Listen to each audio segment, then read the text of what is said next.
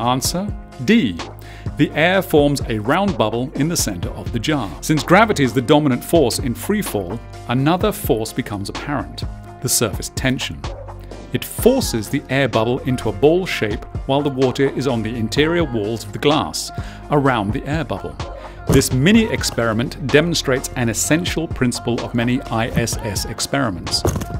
In weightlessness, the physical effects observed and analyzed are superimposed on the Earth from the omnipresent gravity and masked. If you would like to know more about this, you can contact the DPG and order free of charge the schoolbook Mit Astronauten in Weltall for grades 3 to 6.